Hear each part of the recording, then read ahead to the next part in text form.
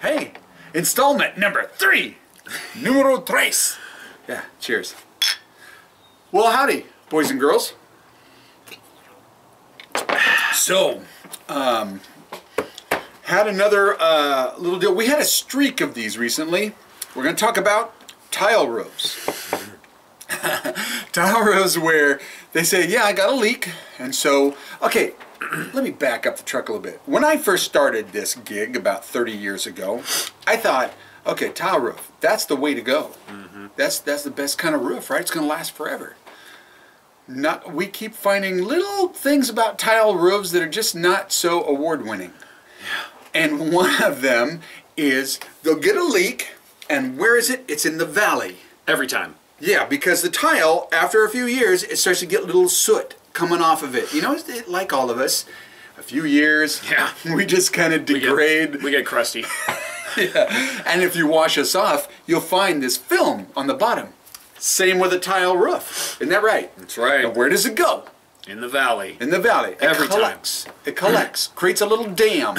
Nice little mud dam. So the selling point of a tile roof is it's a lifetime roof. Put this roof on and it's good for life. Except we keep having these leaks on tile roofs in the same places every time. Every time you get a tile leak, we already know where it's leaking. They install these 5-inch tracks. 5 inches. Yeah. To collect all the water that's coming down from... Wait. You're saying that's 5 inches? Whatever. Well, my wife says it's 5 inches. I don't know. Sorry. We're off track. So this little 5-inch track is supposed to contain 3,000 square feet or, you know, however many thousand square feet of water coming down, and the slightest amount of debris that gets in this track is a dam. Boom. Now you got many cubic feet of water trying to go down this little 5-inch track, and where's it going to go? Into your house. Side to side, and then into the house. Yeah. So we had to, and well, you were trying to send me the pictures. We've got. I'll see if I can get these pictures from him. You know, maybe he's lying to me, and that way I could show a couple of pictures because it's so. We put in a much wider valley. We've got to pull off all the tile though. Pull out the old valley, put in a new valley, put it all back together again, and voila, we don't get a phone call to fix a leak ever down again. The road. Maybe that's not a good thing that we're doing that. Right? Actually, yeah.